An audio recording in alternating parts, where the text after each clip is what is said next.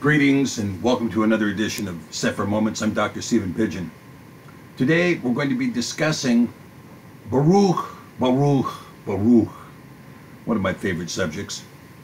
In the studies of those scriptures which we have determined should be included under a single cover, which we call the Cepher, we reviewed the deuterocanonical text called Baruch. This text has been widely accepted throughout the biblical world and has been included in the 1611 KJV AV, that is the King James Version Authorized Version, the 1560 Geneva Bible, and the 1256 Catholic Canonized Text. Because we have included both the Cepher Baruch and the Apocalypse of Baruch, we reference the first book as Baruch Rishon, or 1 Baruch, also known as the Prophecy of Baruch. Baruch Rishon, 1 Baruch, presents a certain unity in point of subject matter, so that most of those who maintain that the whole work was written in Ivrit, that is Hebrew, admit also its unity of composition. Some contemporary critics believe that the work was a compilatory process and that its unity is due to the final editor who put together the various documents which centered upon the Jewish exile. However, this is speculation which can be as readily explained by a single authorship. This method of composition does not necessarily conflict with the traditional authorship of the Cepher Baruch Rishon, 1 Baruch. Many of the sacred writers of what is commonly considered the Bible were also compilers, and their accusation may also be imputed to them, as Baruch Rishon has always been numbered among them. What is the nature of this text? Well, let's take a look at a couple of verses. Baruch Rishon, 1 Baruch, chapter 1, verses 13 through 19.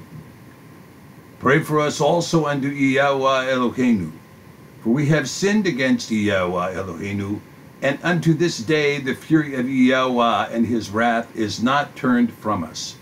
And ye shall read this Cepher, which we have sent unto you to make confession in the house of Yahweh upon the feasts and solemn days.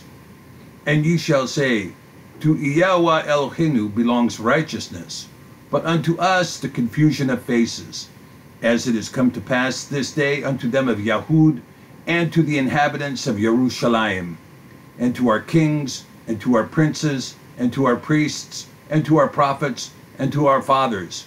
For we have sinned before Yahweh, and disobeyed him, and have not hearkened unto the voice of Yahweh Eloheinu, to walk in the commandments that he gave us openly.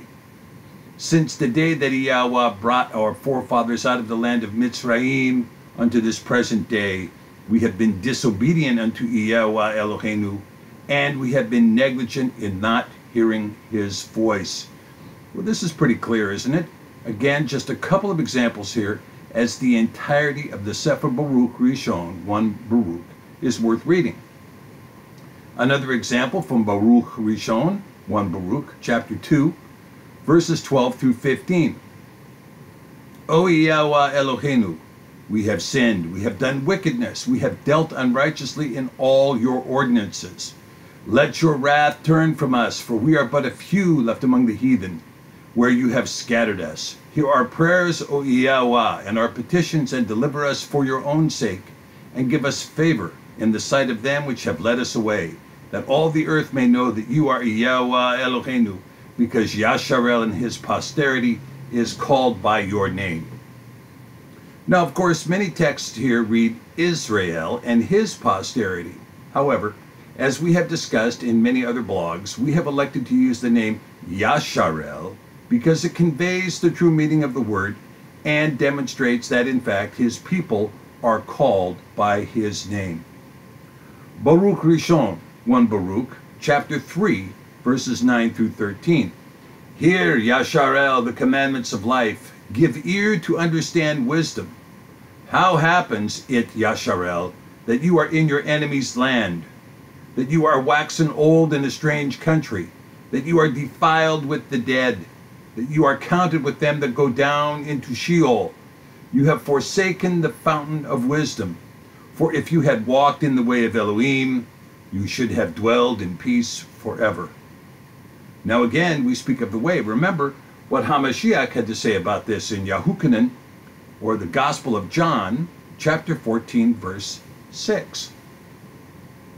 Yahusha said unto him, I am the way, the truth, and the life. No man comes unto the Father but by me. And what is this way? Tehillim, Psalm 119, verse 1. Blessed are the undefiled in the way, who walk in the Torah of Yahuwah. It appears then that David and Baruch are on the same page concerning this teaching.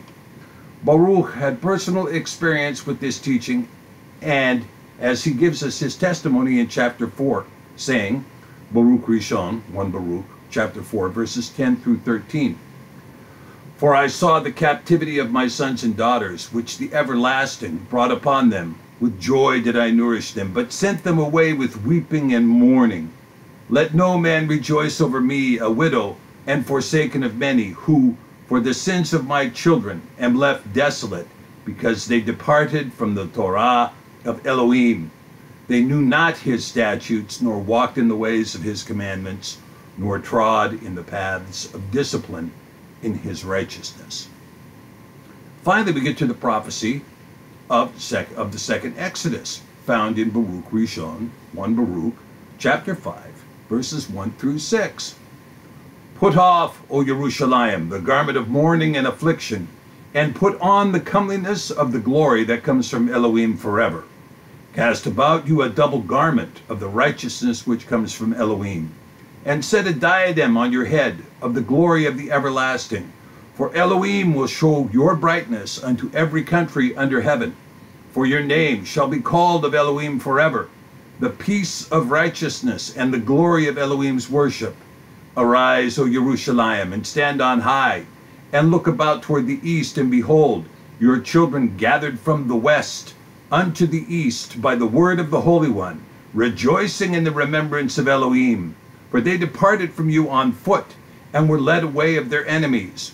But Elohim brings them unto you exalted with glory, as children of the kingdom. Hallelujah.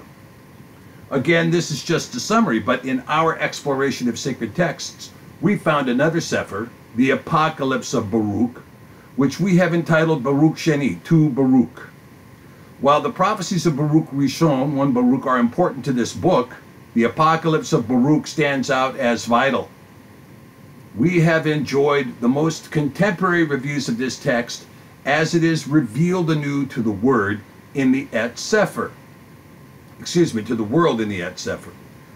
There are some who doubt the authenticity of the text of Baruch Sheni, 2 Baruch. However, A.F.J. Klein writes, quote, until recently, the Apocalypse of Baruch was only known from a Syriac manuscript dating from the 6th or 7th century A.D. Since the beginning of this century, 2 fragments have come to light in Greek. That is 12:1 through 13:2 and 13:11 through 14:3. From the 4th or 5th century. Small fragments of the text, again in Syriac, have been discovered in lectionaries of the Jacobite Church. However, no fewer than 36 manuscripts are known, because it once belonged to the canon of scriptures in the Syriac-speaking church, unquote. At the Cepher Publishing Group, we have always been excited about this particular Cepher. There are so many passages deserving of citation, but we can only look at a few here. For further review, please see the Cepher. Baruch Sheni, 2 Baruch, chapter 1, verse 4. For this reason, behold, I bring evil upon this city and upon its inhabitants, and it shall be removed from before me for a time, and I will scatter this people among the other nations, that they may do good to the other nations, and my people shall be chastened. And the time shall come when they will seek for the prosperity of their times. The amazing part of this prophecy is found in the words, it shall be removed from before me for a time. It is not the destruction of the temple that is so significant, but that Baruch predicts a return. Consider the prophecy found in chapter 25. Baruch Sheni, 2 Baruch 25, verses 2 through 4. You too shall be preserved till that time, till that sign which El Elyon will work for the inhabitants of the earth in the end of days. This therefore shall be the sign, when a stupor shall seize the inhabitants of the earth, and they shall fall into many tribulations, and again, when they shall fall into great torments. And it will come to pass, when they say in their thoughts by reason of their much tribulation, El Elohim no longer remembers the earth, yea, it will come to pass when they abandon hope, that the time when they awake. No blog would be complete on Baruch Sheni to Baruch without a discussion of the passage found in chapter 27. Baruch Sheni to Baruch 27, verses 1 through 14. And he answered and said unto me, into 12 parts is that time divided, and each one of them is reserved for that which is appointed for it. 2. In the first part there shall be the beginning of commotions. And in the second part there shall be slayings of the great ones. And in the third part the fall of many by death. And in the fourth part the sending of the sword. And in the fifth part famine and withholding of rain. And in the sixth part earthquakes and terrors. Wanting. And in the eighth part a multitude of specters and attacks of the Shedim, or devils. And in the ninth part the fall of fire. And in the 10th part rapine and much oppression. And in the 11th part wickedness and unchastity. And in the 12th part confusion from the mingling together of all of those things aforesaid. For these parts of time are reserved, and shall be mingled one with another, and minister one to another. To unravel this mystery, we begin with the teaching of Cepher, that is to say, Simon Peter. Cepher Sheni, or 2 Peter, chapter 3, verse 8. But beloved, do not be ignorant of this one thing, that one day is with Yahweh as 1,000 years, and 1,000 years as one day. If we then agree that 6 days in 6,000 years is 6,000 years from the fall of Adam to the ultimate coming of Mashiach, then the mystery of this verse begins to unfold, because we can divide the 6,000 years into 12 parts of approximately 500 years apiece. There is nothing stating that each part must be equal in time, so this is an assumption. But let's go with the assumption for this discussion. In the first period, there is the beginning of commotions. In these years, we see the slaying of Havel and the rise of Tubal-Cain and the beginning of wickedness. In the second period, there should be slayings of the great ones. What can be meant by this? Does this not reference the Nephilim and their progeny, the Eliud, the Rephaim? And in the third period, the fall of many by death. This, of course, describes the flood and the death of almost all living things. In the fourth period, the sword is sent as conquering of one tribe over another, begins with the conquest of Nimrod. And in the fifth part, the withholding of rain describes that famine that came upon the earth during the time of Yosef, the 7 years of plenty and the 7 years of intense famine. And in the sixth period, earthquakes and terrors. Consider here the words of Amos, or Amos. Amos chapter 1, verse 1. The words of Amos, who was among the herdsmen of Tekoa, which he saw concerning Yasharel in the days of Uzziyahu, king of Yahudah, and in the days of Yarovam, the son of Joash, the king of Yasharel, 2 years before the earthquake. This earthquake would be a significant marker, as all things concerning the whole of the house of Yasharel would then begin to fall. Therefore, Baruch Sheni to Baruch gives us no description of the seventh period, for it is within this period that Baruch was living and prophesying.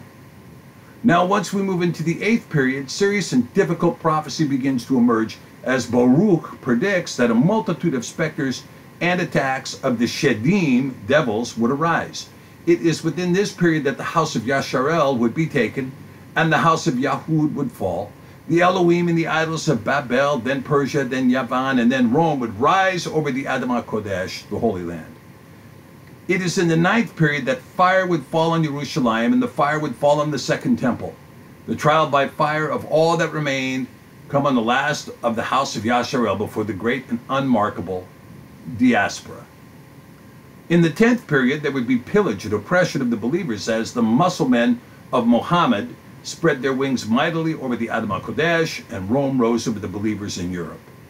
And in the 11th period, wickedness and unchastity would arise. This is a period which is not well described, but one that allowed for the worst of pagan practices to be established and forgiven throughout the corruption called indulgences.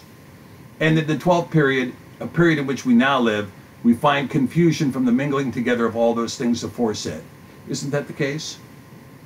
And Baruch Sheni, to Baruch continues, of course, with a messianic prophecy. Baruch Sheni, to Baruch 29, verses 1 through 3. And he answered and said unto me, whatsoever will then befall, will befall the whole earth. Therefore all who live will experience them. For at that time I will protect only those who are found in the selfsame days in this land.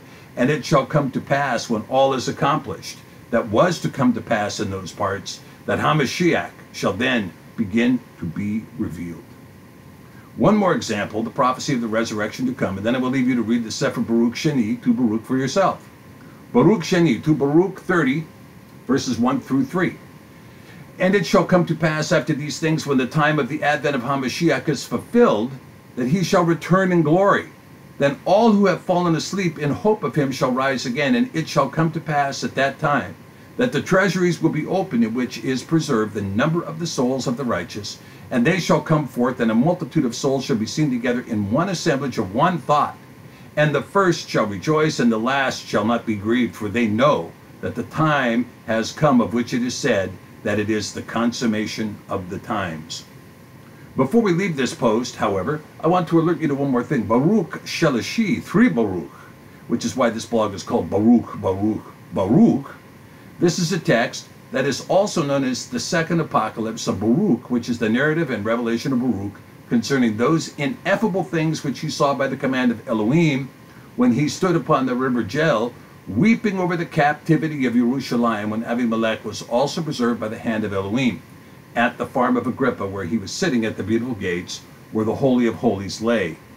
In this Cepher, the angel of Yahuwah comes to Baruch to show him the mysteries of Yahuwah, chapter 1, verse 8. And the mysteries he shows them are the 5 heavens. I will leave you with this chapter 13, verses 1 through 5. Chizeon Baruch Sheni, or the second apocalypse Baruch, also known as 3 Baruch, not included in the Et Cepher, chapter 13, verses 1 through 5. And then the other angels came in a like manner, weeping and bewailing and saying with fear, behold, how we are overclouded, O Yahweh, for we are delivered to evil men, and we wish to depart from them. And Michael said, you cannot depart from them, in order that the enemy may not prevail to the end. But say to me what you ask. And they said, we pray, Michael, our commander, transfer us from them, for we cannot abide with wicked and foolish men, for there is nothing good in them, but every kind of unrighteousness and greed. For we do not behold them entering into the called out assembly at all, nor among spiritual fathers, nor into any good work. But there is murder. They are also in the midst, and where are fornications, adulteries, thefts, slanders, perjuries, jealousies, drunkenness, strife, envy, murmurings, whispering, idolatry, divination, and such like. Then are they workers of such works, and of others who are worse. Wherefore we entreat you that we may depart from them. And Michael said to the angels, wait till I learn from Yahweh what shall come to pass. Baruch, Baruch, Baruch. I am so glad I found it.